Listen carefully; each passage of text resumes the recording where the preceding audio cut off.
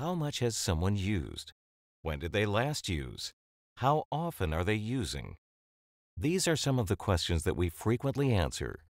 People often ask questions about the ability to determine when someone last used, how much they have used, and how frequently they've used certain substances.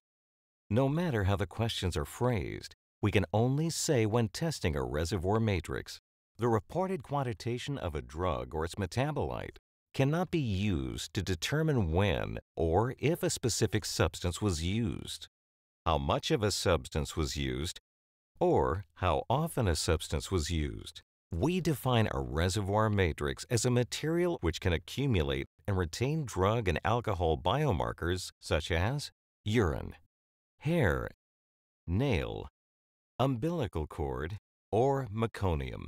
When a person uses drugs or alcohol, there is an ongoing process of biomarker absorption and elimination.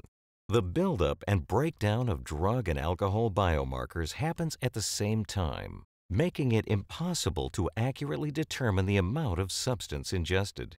Factors that can affect how much of a substance may get trapped in a reservoir matrix include age, body mass, overall health, personal metabolism, hygiene, cosmetic treatment, time, frequency, and amount of use.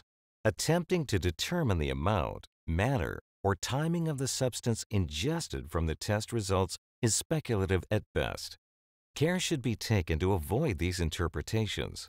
Test results show only if a substance was detected or not detected. To put this answer more simply, we say, the test cannot be used to determine time, dose, or frequency of use. A specimen's window of detection provides an estimated time frame for detecting substances of abuse.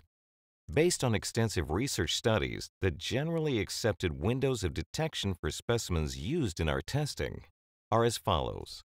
Urine, up to approximately 2 to 3 days prior to collection.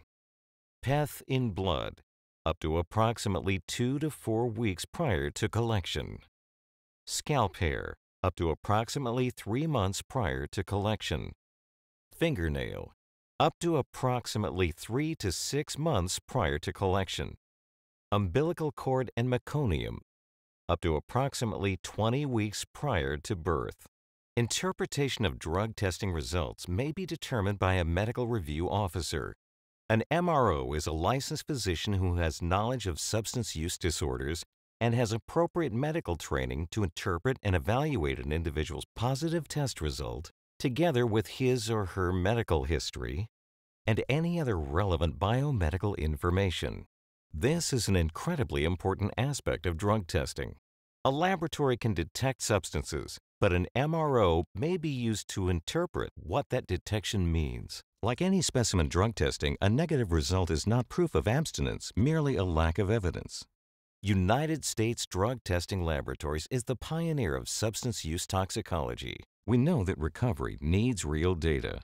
We are here to answer your questions and help you choose the right testing to reach your organization's best outcomes. To learn more, please contact us at 800-235-2367 or visit us online at USDTL.com. Subscribe to our channel and visit our website for more information.